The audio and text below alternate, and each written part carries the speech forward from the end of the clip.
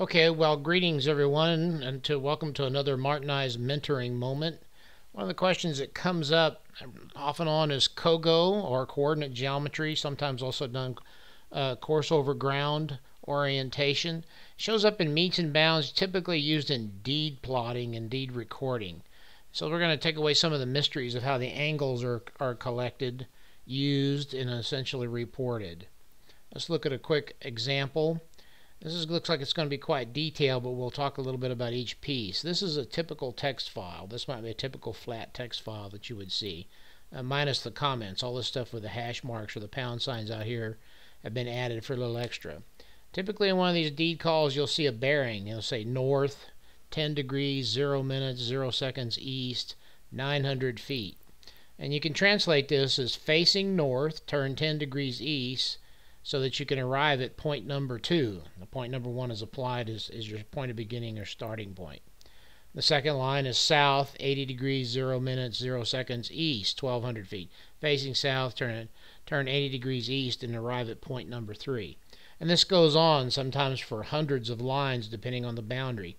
We'll do a specific diagram, but I wanted you to see what a typical file looks like that is often fed into software or will oftentimes will be reported in a deed. It'll say thence 10 degrees. It'll say thence 10 degrees, 10 north, 10 degrees east, 900 feet, blah, blah, blah, arrive at a fence post. Some key notes to pick up in these files. In general, angles for COGO meets and bound calls A begin with either an N for north or S for south. There's never an east or west in this first column. If there is, something's wrong. Notice that only east and west shows up in the second, and north and south shows up over here. Item B, the meets and bounds calls contain observed horizontal circle angle. Now I'll explain that, and we'll show an instrument example where this horizontal circle angle comes from. And C, all of them end with W for east or west. We just got noted that. There's another key thing to note. No angle will ever exceed 90 degrees in quadrant bearings for meets and bounds. Notice it never exceeds 90. Typically in a regular magnetic compass or for aviation, you'll see from 0 to 90 to 180 to 270 and back, or a maritime compass. Generally in surveying, that's not used because there's a very difficult confusion called reciprocal bearing, which we will see in a little bit. What happens in the field? Let's look at the next slide. Typically in the field, there's an instrument man who's taking the observations. He's got not just a pole, but sometimes a tripod with an instrument. At a distance somewhere that's still visible is a rod man with his range pole. And this is typically the distance it's shot. This is what they call a shot line, or that show up in a traverse record. Notice that P1 is where the instrument observation is occurring, and P2 is the target. So this is from, and this is to. That's kind of, I hate to be so detailed on this, but this shows up real often. A lot of people just don't know what happens in the field. It's a little beyond this discussion today, but when you're in really hilly country or working long distances, notice that ground distance can be longer than sight distance. This will come up once in a while when you go over hills or in some very rough terrain or for some very long shots. All right, so where do the angles come from? The distance can be measured by the chain or with a tape measure, or sometimes with a laser rangefinder. But what happens? Where do the angles come from? Well, to be consistent with ancient history, so going back sometimes 200 or 300 years, we have to look at how angles were measured before people had complex instruments. An observer is in the center of the field. Here's the horizon around the observer. This is north, this is east, the rising sun or the rising moon and stars. This is south, and here is west where the stars and the moon set. Typically, especially in the northern hemisphere, there will be a north celestial pole. This will be the spin axis. The North Star will be in this direction, and that's a good indicator of where north is, true north is, which is also very helpful finding out magnetic north. Observer, let's see, general properties of the sky. What else? Zenith, straight up. And let's see, angles are measured in this horizon. The observer, the instrument man, will look to the north, and then he will turn to the east for an angle, or he will look to the north and turn to the west for an angle if he's going generally north, northwest, or northeast. If the instrument in the survey is going southeast or southwest, the instrument man will look to the south and then turn east. This will make more sense later when we look at a specific example. Or the instrument man will look to the south and then turn to the west to measure an angle.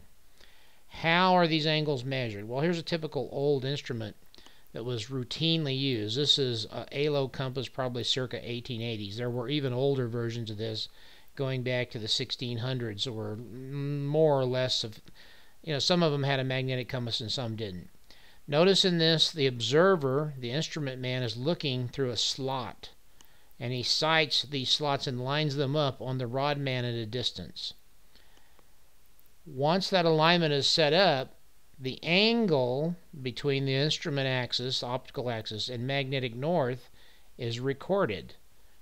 Now, magnetic north and true north are not the same, but it's a great start, especially here in the central United States.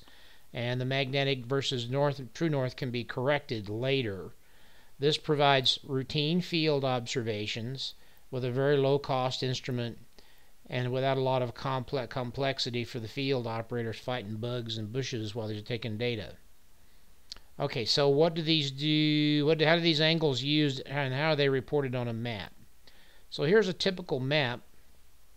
Notice we have a local compass direction. It's always implied that we have some kind of orientation.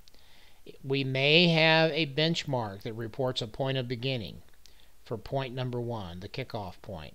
We may have some coordinates from a benchmark, from a known source, from a GPS, something. We don't know. But those will oftentimes be reported. Sometimes they won't be in a deed. Sometimes you just have to do the geometry and float it around on an air photo to find out where it is. So we begin at the kickoff point. The instrument man sets up over this kickoff point, and the rod man sets up at a distance on point number 2, and they measure an angle. They look north, and then they tilt 10 degrees to the east, looking north, 10 degrees to the east, and we shoot a distance of 900 feet. So that's how you read that. Looking north, turn the horizontal circle 10 degrees east, and shoot 900 feet. That's how it's reported.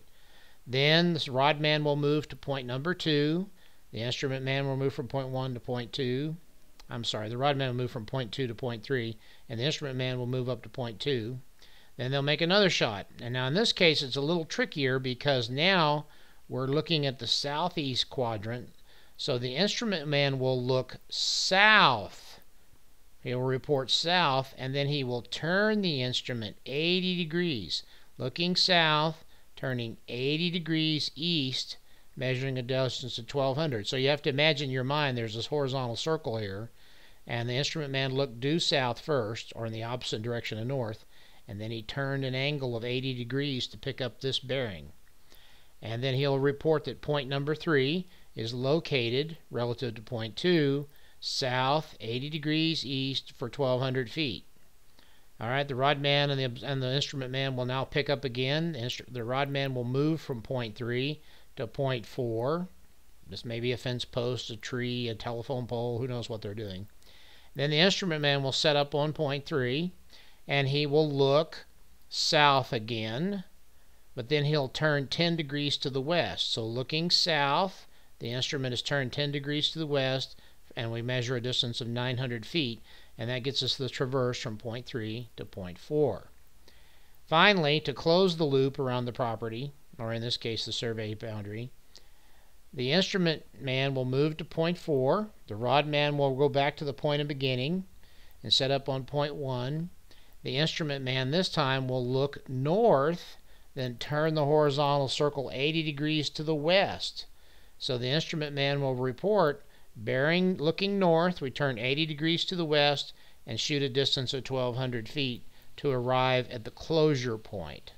This essentially completes the survey, and these are reported, next slide, typically in this red box. This is a pretty typical reporting mechanism.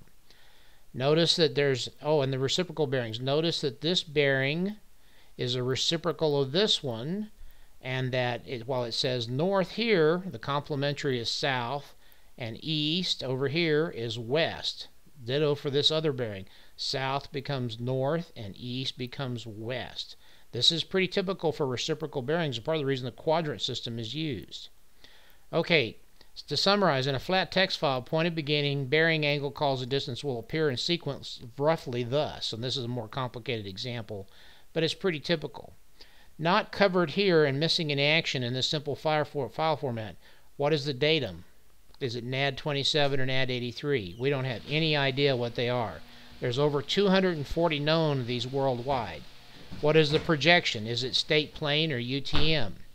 Units. What are the units of measure? Are they meters, U.S. survey feet, or international feet? That's a key thing because U.S. survey feet and international feet differ by 2 parts in a million. D. Bearings. True north and magnetic north or grid north. They make a huge difference, especially if you're in places like Alaska, where magnetic north and true north differ by as much as 40 degrees. And last item here, grid or surface meets and bounds. In most of Texas, surface distance are longer than grid, and that's outside the extent of this discussion. Well, that's it for a quick look on the meets and bounds and bearing angles. Thanks for watching. I hope to visit with you soon again.